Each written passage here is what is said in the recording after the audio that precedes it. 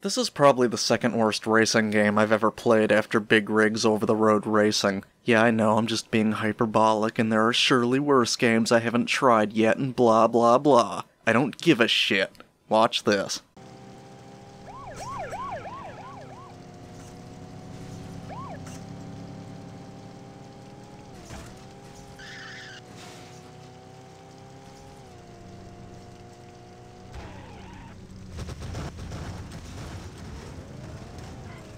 Do I even need to say anything else here? Although perhaps I should address the lack of music, which I'll talk about in a moment, but in the meantime I'll substitute some songs from another video game instead. Lego Racers, perhaps?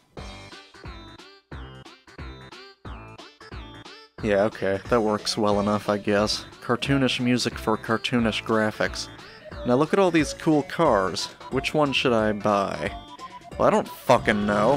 What's the top speed and acceleration? Oh, okay, cool. Do I need to write that down so I can compare it to the other cars? I can't remember all this shit for each vehicle that I look at. When I'm scrolling through cars, all I see is the name of the car, the price, and my own account balance. That's all important info to be sure, but that doesn't tell me anything about the car. So I have to click each car, look at it, and then back out so I can scroll sideways to the next car, and then click that one so you glance at those stats too before backing out yet again, and on it goes. And it's tedious as fuck and I hate it. I guess they really wanted to show off the 3D models for each vehicle in a showroom setting, which I can appreciate, but whatever.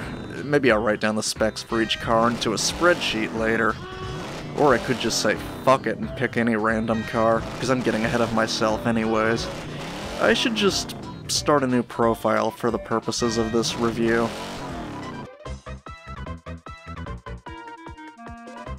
Oh wait, I remember now. The option to create or select a profile is only available when you start the game. I already fucked up this save file anyways. Okay, I restarted the game, and I'll just click Create New Player. I might as well use my YouTube name.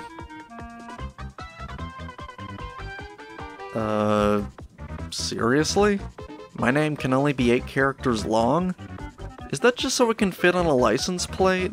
Okay, if that's the case, then I guess there's some logic behind that thinking, but it's still annoying. I guess I'll just use my older profile then, if I can recover from having 0 credits left. How do I back out of this screen? Okay, look. I guess the most logical thing to do is to just continue by creating a junk profile, but why should I have to do that if I click this screen by mistake? There's no back button to click, and the backspace and escape keys on the keyboard don't work. Oh, okay. Alt F4 will take care of that. Fuck's sake. Alright, enough fucking around. Let's race. 3, 2, 1, go!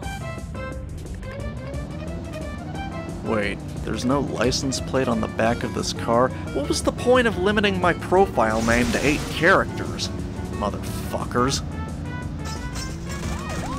Oh my god. Oh, okay, well, we're off to a great start now. Just gotta let it drive past me. Alright. Oh, there's the police car. I'll just let it... Oh, fuck. I really don't like the way these cars handle in this game. It feels very slippery. Holy shit, when I hit some of these cars head-on, they just launch into the air vertically in addition to being jolted backwards. So there's a couple of reasons why Test Drive 6 isn't being shown here with its own music. One, it's copyrighted third-party music, so that problem needs no further explanation. But secondly, the music won't play on modern versions of Windows anyways because it relies on something called WMA Source Filter, which was removed in Windows Vista and onwards. Some technical shit like that. Whole fucking god shit damn it. These fucking traffic physics are absurd. But, really the worst part about it was that all the files are encoded at a bitrate of 64 kilobits a second, which is insanely low, especially since the entire game is a little less than half the capacity of a compact disc, so they had more space to store higher quality audio files on the game CD if they wanted to.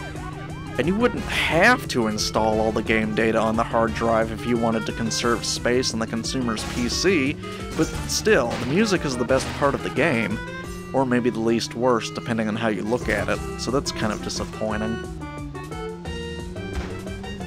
Well, I'm doing a pretty shitty job at the moment. I seriously hit the light pole? Fuck's sake.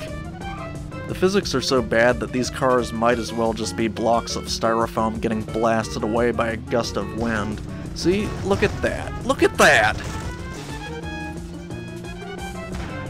On the other hand, I suppose I could appreciate the fact that I neither totaled my car nor came to a complete stop when I knocked the other car sideways. Oh, this guy's gonna try to take a shortcut on the scaffolding off to my right, which isn't even a shortcut because it's a narrow path that's difficult to maintain any sort of a competitive speed on without bouncing around on the walls in there.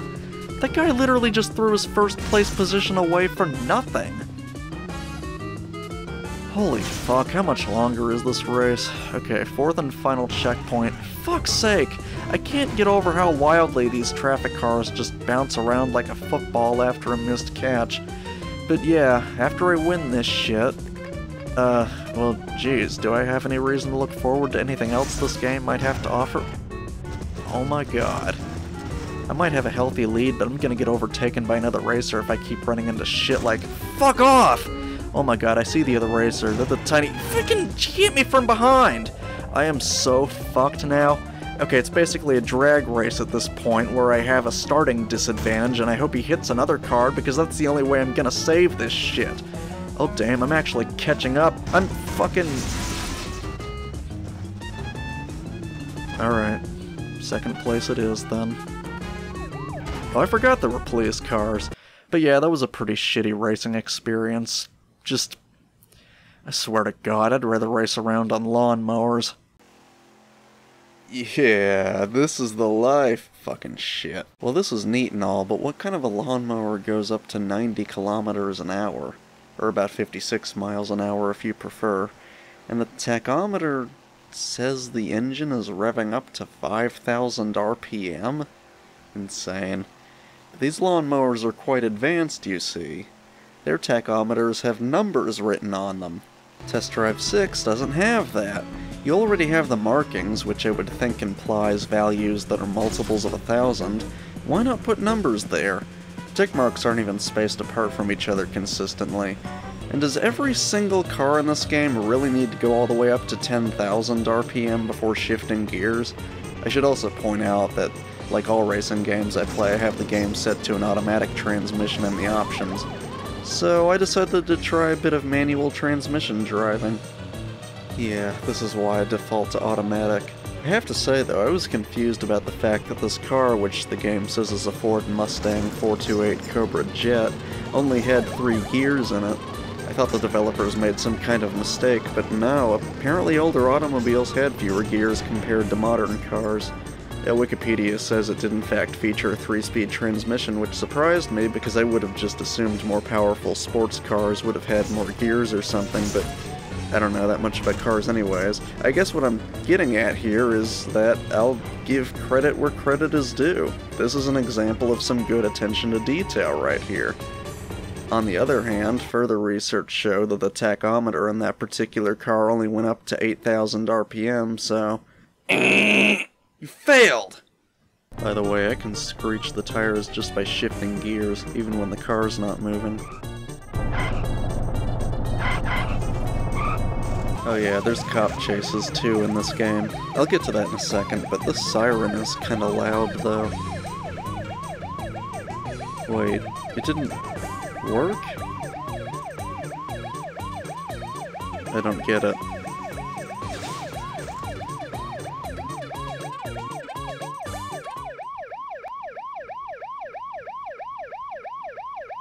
Are you shitting me?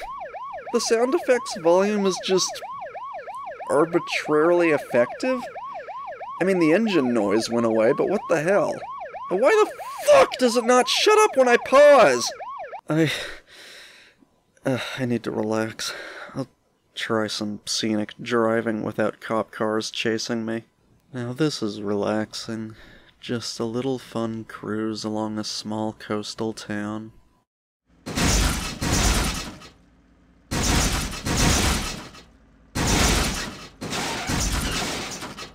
Fuck this game.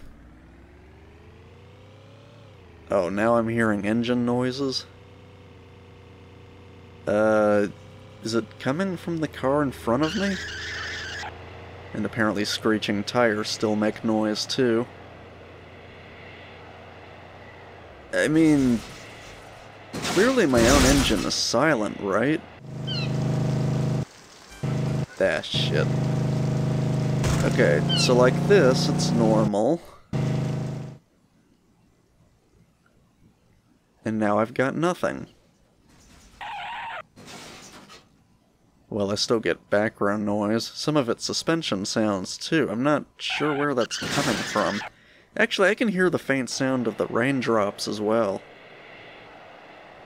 Did the wind just randomly start? I'll go over this again, because fuck this car, too. I just cannot believe that the sound effects do whatever they want, regardless of how you set the volume slider. How did they fuck something like that up? And the wind just stopped again. Oh, now it's back! Also, I noticed that while sometimes the siren or some other sound effect continues to make noise when you pause the game, other times it doesn't. Apparently it depends on if you're still holding the accelerator button, typically the up arrow key, when you pause.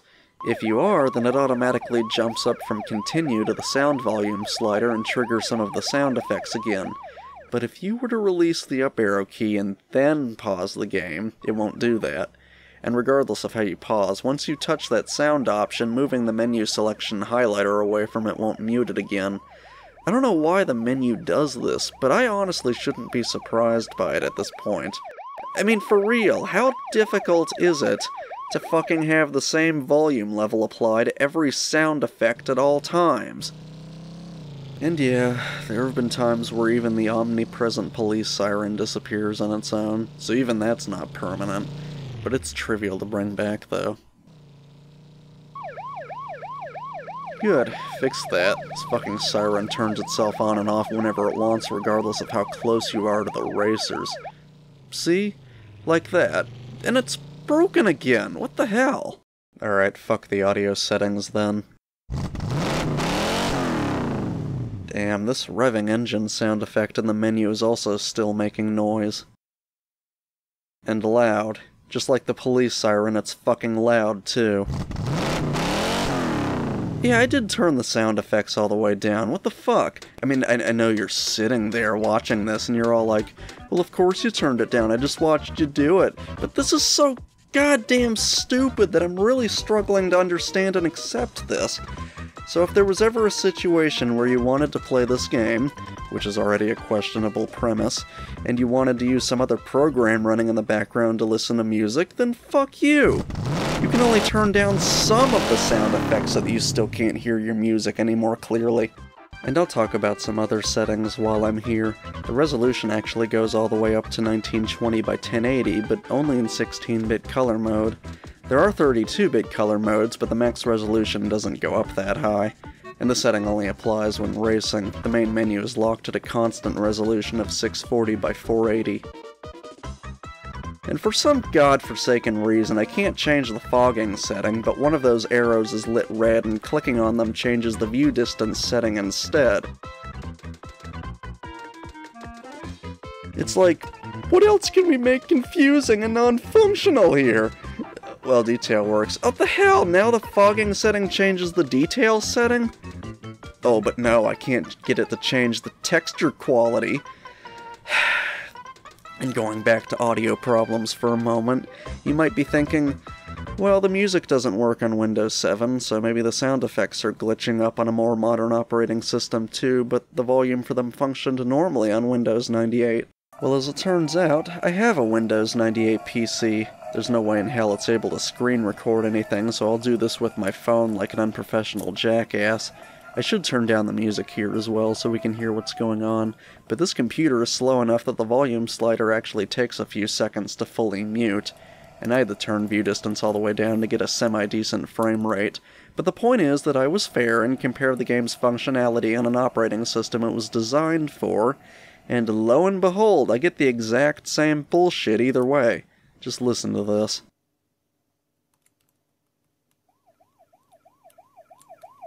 I don't know why I didn't try mounting my smartphone on something so it would look slightly less unprofessional instead of holding it in one hand while trying to play on the keyboard with the other, but fuck it.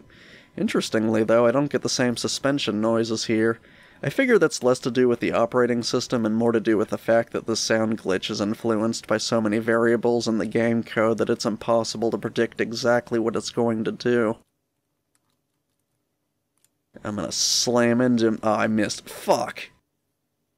No collision noises there, and the siren is muted now. Oh, wait, hang on a minute. Okay, manipulating the sound option in the main menu when you pause to toggle the siren still works. So that's cool. Yeah, that's nice. I can share some of the same three-dimensional space as this taxi cab. Alright, well I'm going back to my main computer. Oh yeah, I'm sorry, I forgot. I was gonna show off some police chases.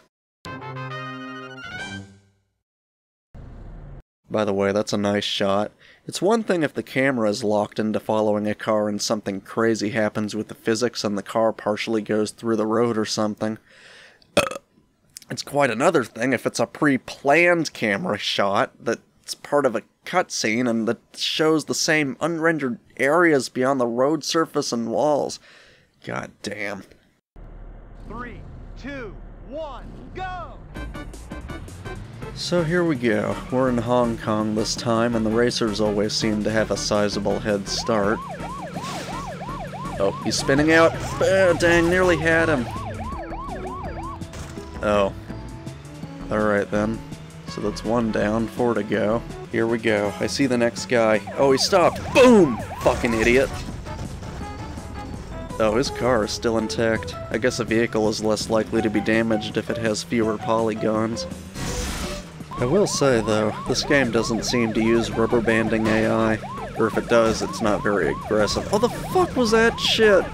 Oh, god damn it, traffic's fucking everything up. Well, now I've got one car behind me. Shit. Well, if I can get this guy, you'll see how rubbing up against them fills the meter above the racer's car. Yeah, like that.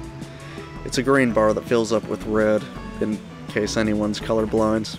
Now, even if you fill it up partway, it will go down over time, so if you're rubbed up against another car and filled it 90% of the way, you'd better finish the job quick, or that meter will have emptied itself after a minute or so. And the other two cars were so far ahead of me that they were off the radar. I'm catching up to another one now, though. Oh, fuck off! Seriously, well, there's no way I'm probably gonna catch either one of them now. He's maintaining a steady distance from me. Shit! Is it really necessary for that sound effect to repeat itself in fragments like that? Now he's completely out of sight. I see him again, but what's gonna happen is that he'll cross the finish line and my car will just come to a stop without warning.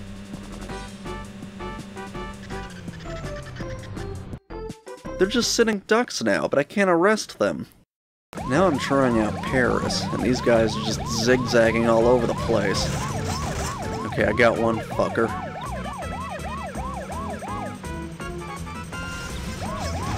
Even the game's AI can't deal with the shitty controls. Oh, wow. Wow. Just gonna hit me from behind? Enjoy your time handcuffed in the back of your car, tying up traffic in the middle of the street. God fucking damn it. You know, it took me like 2 fucking minutes to finally catch up to one of these guys, so I guess there really isn't any rubber banding AI.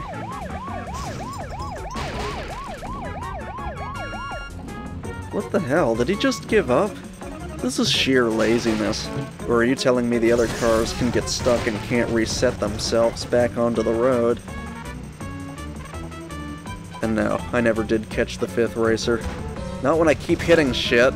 I've about fucking had it. I'd rather play the Game Boy Color port for Driver You Are the Wheel, man. You can do police chases in that game, too.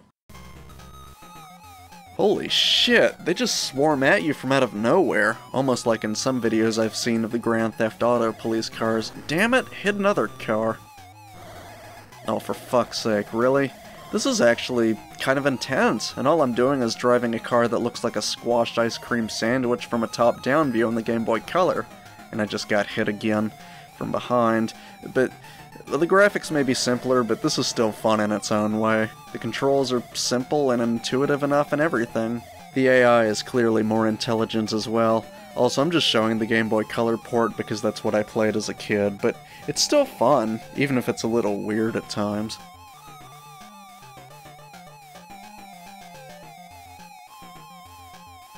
Not only am I evading a police car, I'm doing it while driving in reverse. Can I do that in Test Drive 6?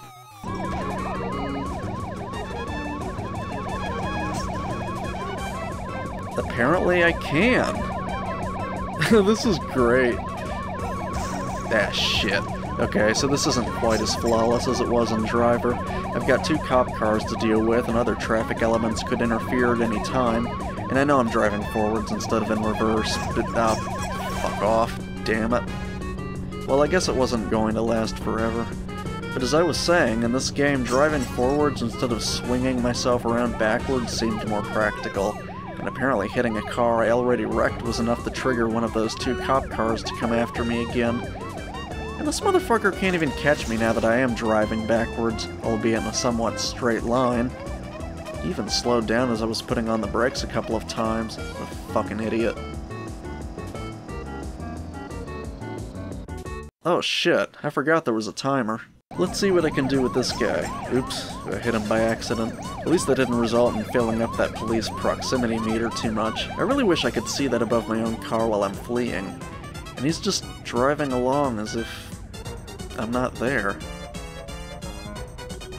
Alright then.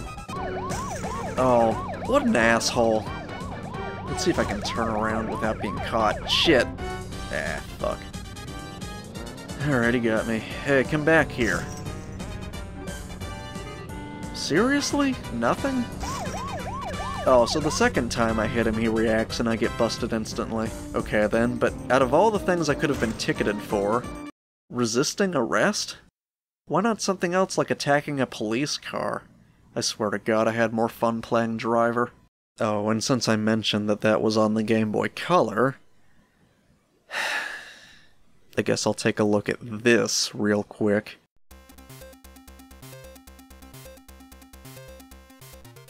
That was actually a decent pixel art version of the cover of the game. Yeah, Dodge Charger is fine. I don't really care where I race either. Well, at least the graphics are more detailed than in Driver. That's actually not bad for Game Boy Color.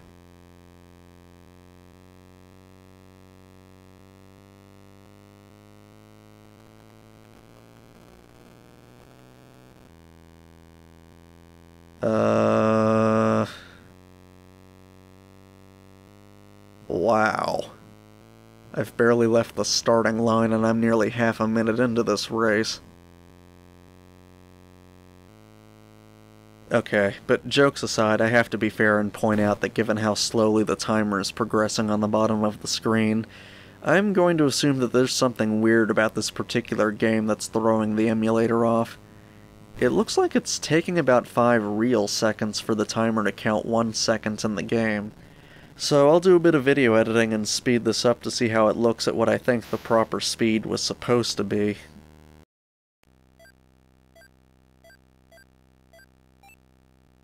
Well, now it looks normal. Too bad I can't fairly judge it without playing it at the proper speed myself. The graphics are better than in Driver, and even though I wouldn't have thought that racing a car with a D-pad at an isometric angle would be a good idea, even if it was rather ambitious for a Game Boy Color, it seems surprisingly straightforward to steer and otherwise control your car. You know what else I'd rather play? Sonic R. And yes, that's Sonic, not Sonic. Oh, now this game is fancy. It has a license plate. Does that say fart? Oh, it's fast. Never mind.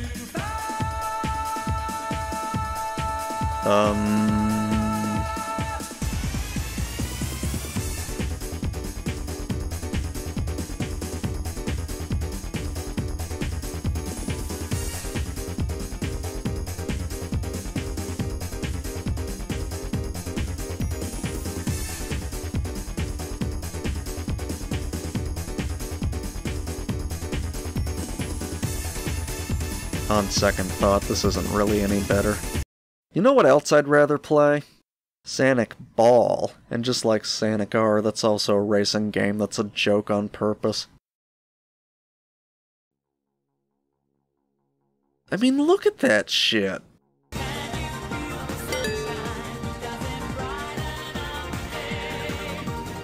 Holy crap, this game has one of the songs from Sonic R as part of its soundtrack. I should try that.